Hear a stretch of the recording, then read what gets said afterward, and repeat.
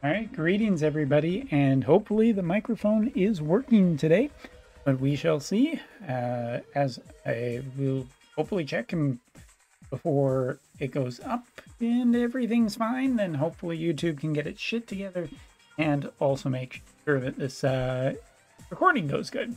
Anyway, today we're going to be talking about global news and impressions about a certain character, and we're going to be sharing a little bit of extra information about Cloud, Tifa, and the new VC.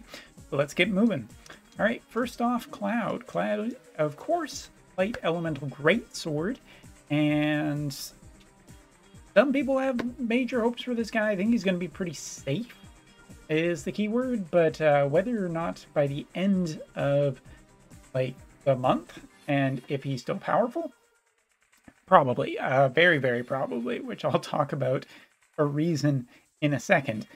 So taking a look at this, limit burst, all of that, abilities, we've talked about everything to this point until tomorrow at 3 p.m.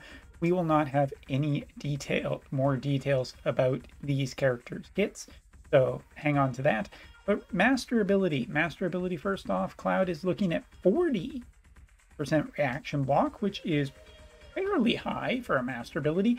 He also has a permanent 10% physical damage reduction. Kind of interesting too, because he is geared towards protecting against magic by the looks of it. So if he's doing that, and he's also doing some physical reduction, he should be a pretty durable character. But of course, the rest of his kit matters. As for Tifa, Tifa is much, much simpler. Her master ability is just single target attack resistance, which is, you know, safe, but a little bit boring. Of course, Tifa will be the first copy character collaboration, and our first of the new Holo Vision cards, which, by the way, I would just like to reiterate that at this point in time, all of the VCs or Holo VCs that are coming with this event, and I do believe all three of them are gacha. Again, I haven't seen anything. Not that I've looked too terribly hard, but I'm going to assume that they just are, considering how spread out they are. It would make a ton of sense. But anyway, this VC works towards great swords, which makes sense because it's coming out at the same time as Cloud. It also works with the 2 out of 3 sword groups, Red Mage as well, interestingly, with not the Knight group. What's the other group? I knew of this before I went in. Not Warrior, that's right. So Warrior and Red Mage are the 2 that it works with, which basically leaves new version of Mont out and in the cold. Not that he really should be too terribly worried about it, but if you're curious on whether Mont is going to get a boost from the Advent Children, not so far. As for the party ability, we are looking at attack up and critical avoidance, which is pretty standard, but I think Greatsword won't mind this too terribly much. Also, we're looking at single target resistance, maxing the VC. For duels only, we are looking at debuff resistance for the character who has this equipped attack and HP up, which again, June wouldn't hate this VC, would she? And last but not least, the Vision Card Mastery. Light ability attack up of 2, and not only that, but we're also looking at extra resistance for the shooting variety or ranged. But either way, it looks to be a nice VC, and we'll have to wait and see what the other VCs look like. But Great Swords maybe going to benefit really massively from the first little bit of the Advent Children collaboration. So let's take a look. So Advent Children, of course, will have its own medals. It will also have its own orbs. Cloud's weapon is the first one to come into the game, and a little bit later we will be getting Kadaj, but for now it is just Cloud and Tifa this week. For people who are looking for Tifa's weapon, that will be attached to a challenge board. So hang tight on the details for that one. Pickup match will be going on.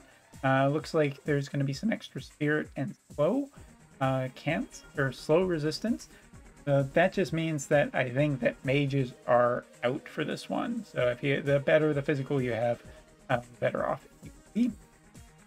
As for Arena, Arena will be getting a limited time event on JP, and this time around, I mean, it is essentially the Advent Children package with ice, light, and water, which kind of makes sense because we won't be seeing Sephiroth until after this has gone by. Taking a look, also great swords, fists, and katanas. Again, this is looking really great for great swords because, I mean, it's not even just Cloud. If you got Joom and A2, that will probably be a strong enough team with any kind of mid-tier tank because it is a cost-limited arena event coming up here. That it's just going to be really, really, really good for people who have already invested in characters. Cool, that's me. Yeah, so limited time event for JP, and I can't remember what I think the cost was set to like 230 or something like that. So, or the total cost was at 570, but there you go. As for the challenge event will be back on JP in 3 flavors. One will be against the super weapon, such as is. The second one will be up against the Snick tank, which was with the art strategy. And the third one, which is the brand new one, which will be against the new version of Mont. And all of the details about that, we'll have to wait and see. But if you complete it, get entered into a lottery to potentially win a tiny amount of lapis. All things, to be honest, with how things are going now. As for the app update will be happening. It will have a very bunch of benefits. We'll see how those work and if they work by the time, you know, the update's out tomorrow. Which, by the way, I didn't mention earlier, but I will be streaming slightly before the update goes live and once the update goes live. So next up, Advent Children. So login bonuses, day 1 includes a temple for Cloud. That is generally better than what we usually get, so cool. I do wish that there was a little bit more. As always, I'm always going to want more for the players, less for the execs, so hopefully that would happen, but such is life. As for the first little bit of the Advent Children collaboration, too terribly much interesting here. The usual banners.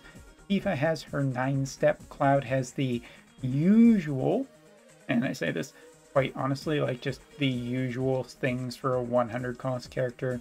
Rather boring and not super interesting. Tifa is basically for a 90 cost character, so the banners are what they are.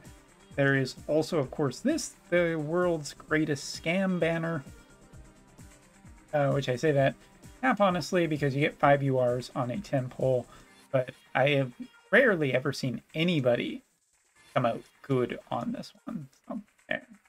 That the Advent Children Vision card, first one will be coming on its own banner and is basically the usuals for a holo Vision card.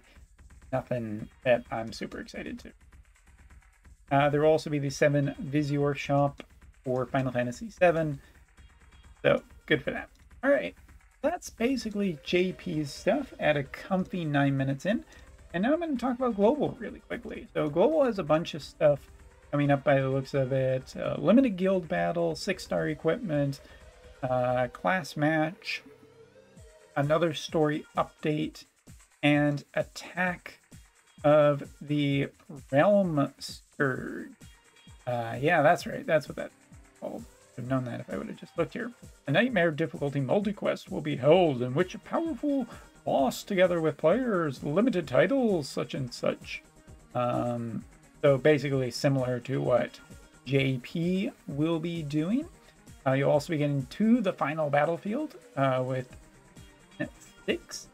Almost at the end for you guys. You're right where we are. And the big thing this week is Timur Lance Volk, a fire elemental spear-based character who is a tank.